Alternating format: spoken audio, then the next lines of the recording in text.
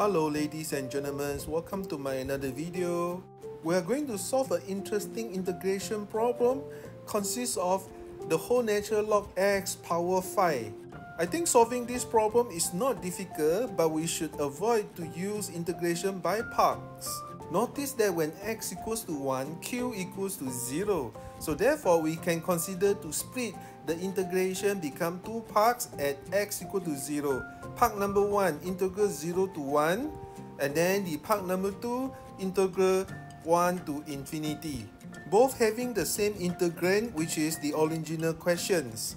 Label the part 1 as j, while we do not need to do anything for part 2, just remember it is there.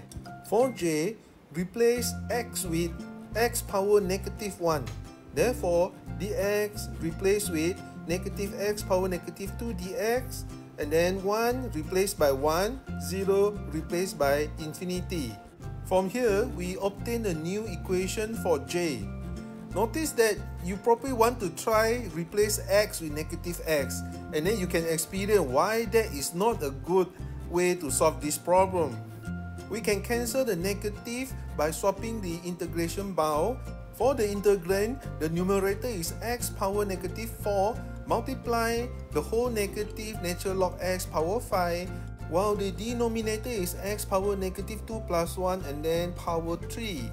Here we purposely multiply with x power 6 divided by x power 6. For the numerator, the negative power 5, it is still negative, so we bring it out to be negative x power 2 multiply the whole natural log x power 5. While the denominator, we have x power 2 multiply x power negative 2 plus 1 and then the whole thing power 3.